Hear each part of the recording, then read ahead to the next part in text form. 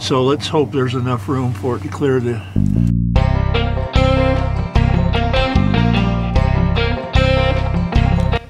Hey, welcome back. Well, this is a transmission pan in the 92 Astro van, and if you saw my previous video, it didn't look this clean. I did get under here and clean it up a little bit. It's always nice to work on something that's a little cleaner anyway. And I need to remove the bolts down this side here and on the other side. Now this is a little unusual. Usually drop the pan from the back, but said to leave the bolts here and remove the bolts from the front, drop it down that way, and then it can go into there. Probably because of the brace that's across here, there's not a lot of room, and when you go to drop it down, it's going to hit. So let's hope there's enough room for it to clear the exhaust pipe here. Let's figure out what size they are. They look like they're a 13, these guys right here, and I'll start on the other side because it's not wet over there yet. I plan on rolling in this a little bit, but we'll see. So that's what I'm going to do, and they look, like I said, they look like a 13. I'll let you know in a minute. Alright, these bolts are a 13 millimeter, and I will tell you they're in kind of not very tight. Might be why the whole pan was leaking. These are really kind of loose. I mean, they'll come right out. So let's see what I can do here for a little bit. And like I said, I'm going to get the side bolts first.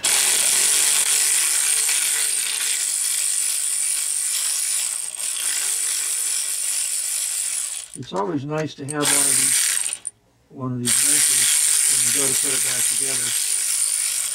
Okay. Holding the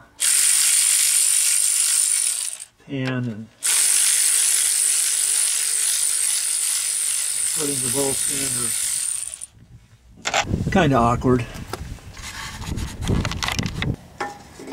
Okay, I'm loosening the front bolts now. I got the other side.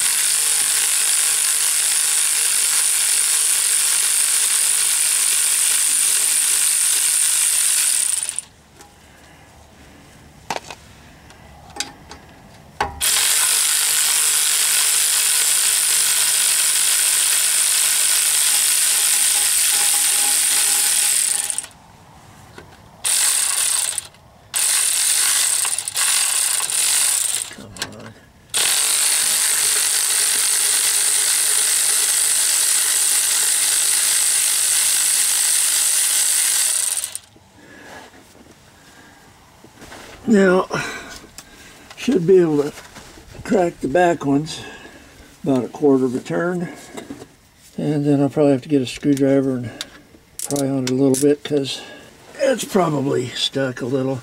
There, it's starting to leak a little. You might see it over here a little bit. So we'll crack the back ones down. Let's see what happens. Wear safety glasses and gloves. Make sure your vehicle's jacked up pretty good. Raised, I mean. Not jacked up, but raised.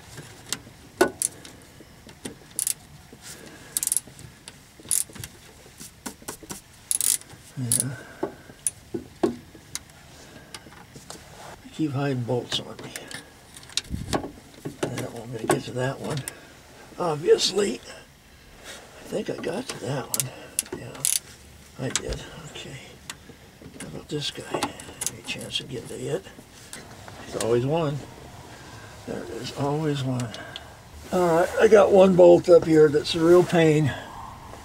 It's, there's a lip sticking out in the bolts under it, so obviously that one's going to be a little difficult to get out, and I'm going to work on it, and I think I can get a small socket around it.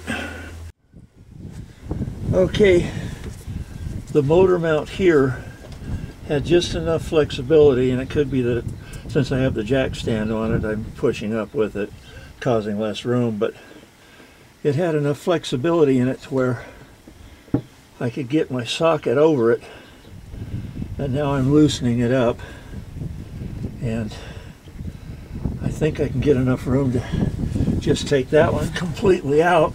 So I'm going to go ahead and work on this and see if I can get it out, and then I'm sure I can't, and I'll bring you back.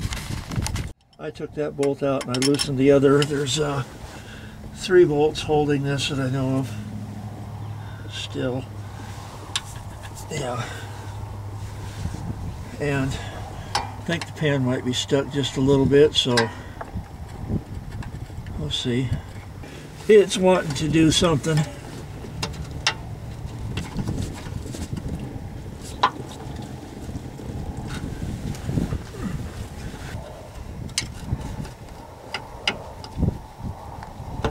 Okay, I'm going to take her loose a bunch more. She's just not tilting enough. It's just not tilting enough. I think I've got these loose enough now that I can do them by hand. Ugh. Yeah, I do.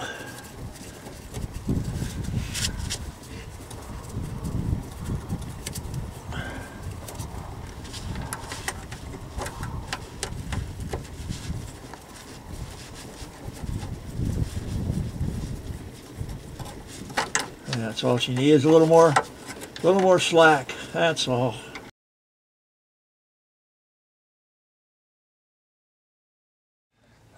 And yep, it was a nice little mess, as you can see. But you know what?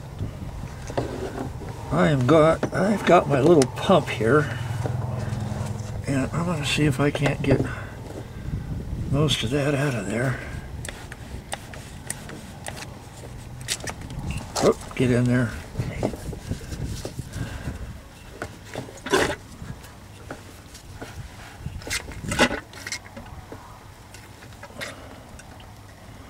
And that'll take some of the weight off the remaining bolts, and it'll make it a little easier for me to handle it. Oops, I'm making a mess. As you can hear, this is working. My intention was to have it drop down enough to where I could stick this hose in here and avoid this catastrophic mess I have on here, because eventually I'm going to have to lay in this or mop it up, one or the other. Well, I believe I got enough of it out of there.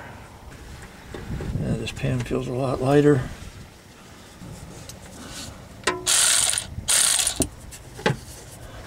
Yeah, this one here.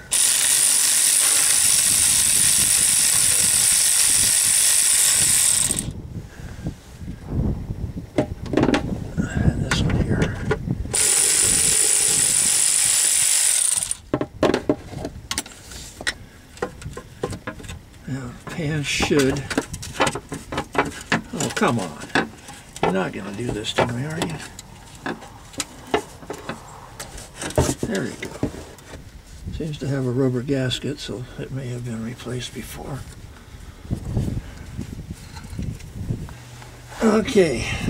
I'm going to take this pan out and I'm going to clean it up.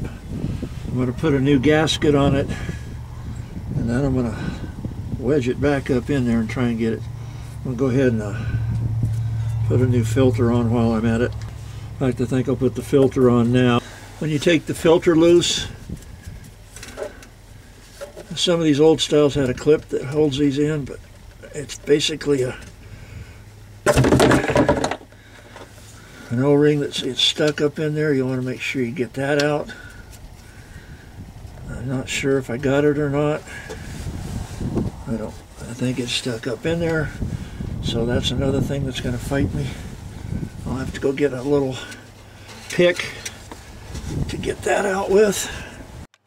Well, guys and gals, my camera quit on me, so I don't know what all you got, but I got the pan off and cleaned up. There's the new gasket. It's cork, and I use Permatex former gasket sealant, non-hardening. A lot of mechanics don't like that. They like the silicone, but I have had good luck with this. It's harder to clean off, but most transmissions that I have done, the pans and all, when I've used this, they do not leak. Okay, back outside. Remember where this camera quit on me. I got the new filter in, and I did have to scrape the old rubber gasket out. It was very hard, very difficult to get out, but I did. And I got a lot of fluid all over everything. And I'm trying not to lay in it too much, but I'm ready to go back with the pan. I will wipe the case off here one more time good, and I'm going to put the pan on. Get all ready to do that. So I'll bring you back when I start with the pan. This is the part that I really don't like a lot because it's so easy to get your gasket off line alignment. And with this one, it's going to be even more fun because it's not a happy camper.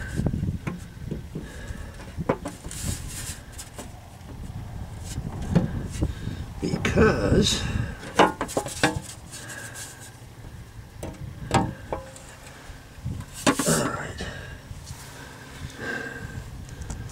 Stevie jacked it up here, or put the brace under there, and probably didn't need to do that. Oh, I could use some light right now. Anybody got a light?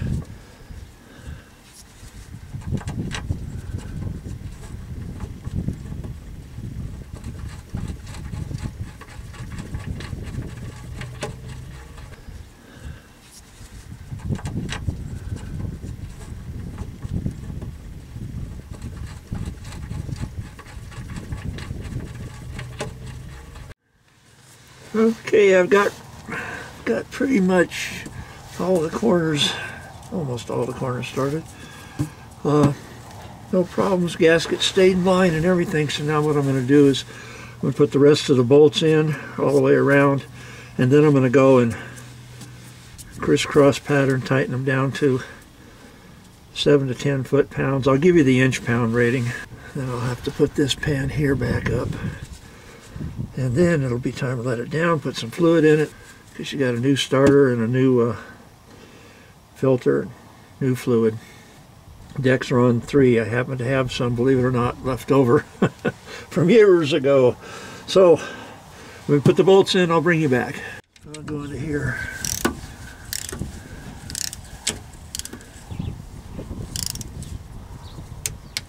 Alright, now we'll go up here.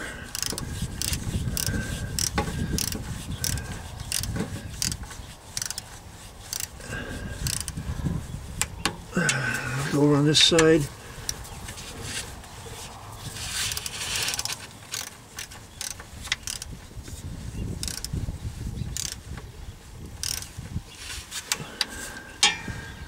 Go up to this side, corner I mean.